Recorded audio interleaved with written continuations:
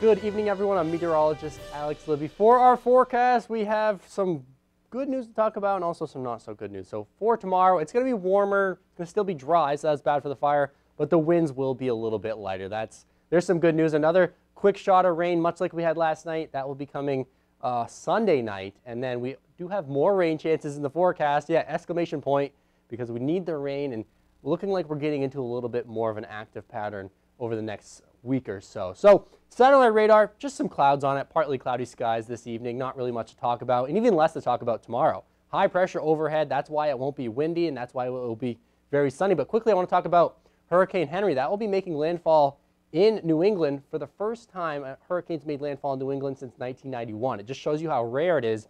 And those along the New York coastline and Connecticut and Rhode Island coastlines, flooding is pretty likely because there's going to be a full moon, which will mean very high tides, and then that hurricane will be coming in right there. So hope for them the best, and the flooding isn't too bad. And then as we head into Monday for us, there is that quick shot of rain, a little cold front making its way through the Northlands. That's midnight Monday morning, so Sunday night into Monday, another little quick shot of rain. Hopefully that one overperforms, unlike the one we had last night that was honestly not that great.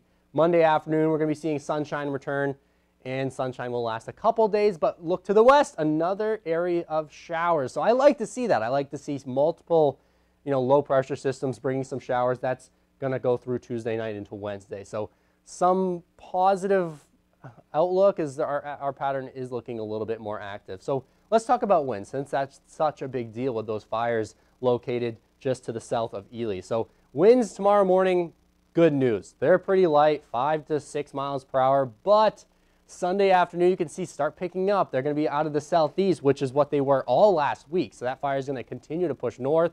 And as we head into Sunday night, they'll get pretty gusty before that cold front goes through out of the south.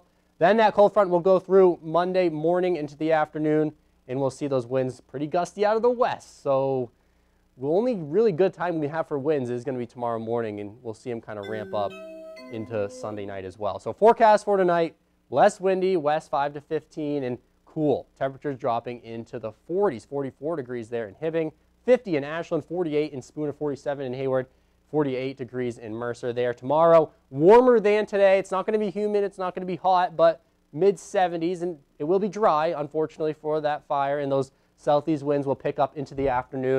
Here's your 7-day forecast. We have that nighttime chance for showers Sunday night into Monday, another nighttime shot for showers Tuesday night into Wednesday, and then Friday. I'm keeping an eye on that one, because that one really could produce a good amount of rain. Again, it's 6 days out, so stuff could change, but at least we're seeing 3 rain chances on that 7 day as opposed to 0 or 1, which we've been seeing lately. I feel like the odds are in our favor. I mean, with more and more rain chances, one is bound to pan out, right? I wish those rain chances would have 100% instead of just 40%, because they're not crazy strong rain chances, which is unfortunate. But at least they're there, and as we move into the fall, we'll start seeing a more active pattern take place, which should help with those fires. Something is better than nothing. Yep. Okay, Alex, thanks.